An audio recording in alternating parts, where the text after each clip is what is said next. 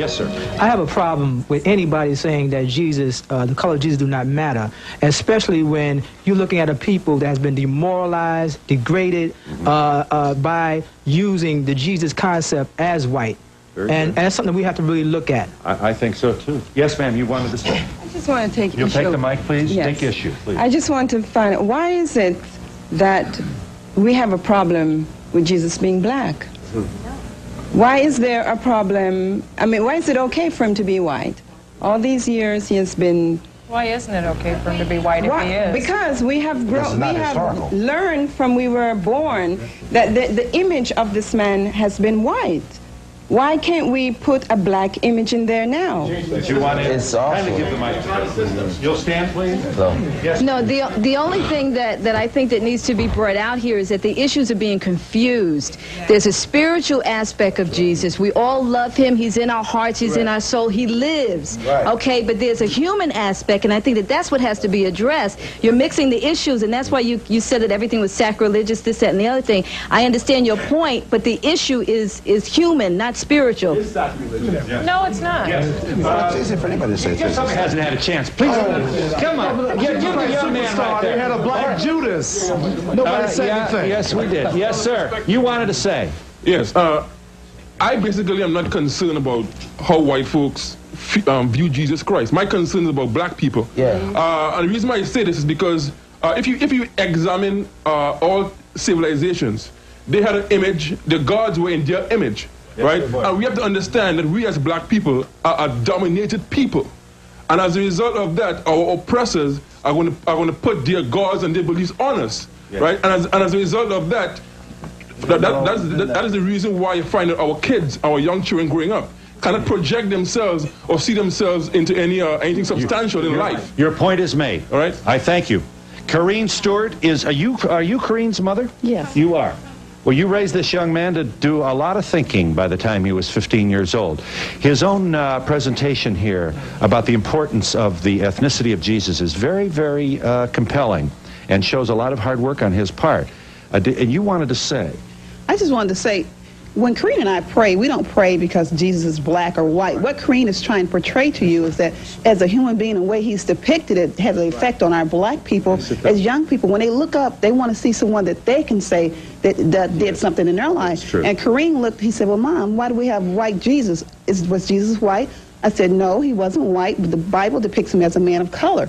I said, but from the European aspect, this is the way they portrayed him, because how would it look for enslaved days to have a white or a black Jesus as a savior? Yeah, yes. Are you there, caller? Pretty good to me. Yeah. Are you there, caller? Yes, I am. You wanted to say. I wanted to say I don't think it makes any difference, white or black. If Jesus, in effect, was black, well, then should the white children not have somebody to look up to, as they're claiming that the black children do? What is the difference? Y'all done had something to look up for years and years and years. This young woman wanted to say. I don't know what color Jesus was. But I'm moved by Blair Underwood's film and impressed with it. And Corrine, I hope to raise my child as Corrine mom has raised Corrine, just to think about how we are in society and what color. I don't know if it matters. I don't know if Jesus was white or black, but it's okay. And we'll be back in just a moment. One of Dr. Felder's works is Troubling Biblical Waters. Excellent. Here is a look at the Bible, its scholarship, its history. Oh, I'll tell you, they never call you chicken. Wade into this. Wendy, briefly, you wanted to say. There's one thing that I don't want to happen from all this, because this issue is going to keep getting hotter and hotter and hotter. I don't want to see young kids fighting because Jesus was black or white. I want to see them all come forward and say he loved us all. Very good point. Corrine, you wanted to say. Hold on a moment. Us as black people, we need to stop pointing the finger at white people. We need to look at ourselves and see why we collected. We let everybody else, Jews, Koreans, come into our community, control economics of our community, and we can't even open a store in our own community. But we always want to point the finger. Take a look at ourselves. Caller, you wanted to say briefly. Yeah, hi. I'm very annoyed over not the point that Jesus would be white or black, but it's just another issue again thrown into the media.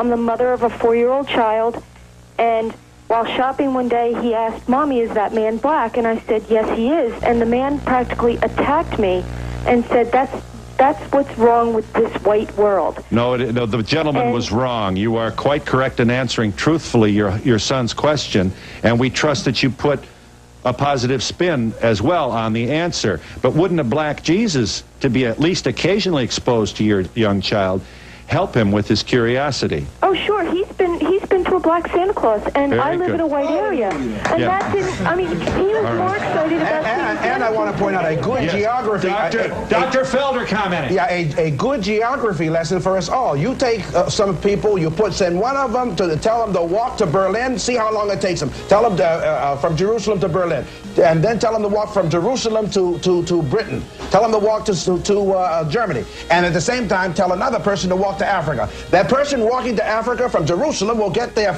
many, many days ahead of the others. We fail to realize exactly that Palestine is exactly where it's always been, and it's a tragedy that America and our higher education system continuously uses the politics of race to present distorted information which has worked against black people and for white people. Okay. That's what needs to be looked at carefully. I think Pope Julius II, back in 1509, had the same agenda that perhaps some of the Catholic ministers had when I was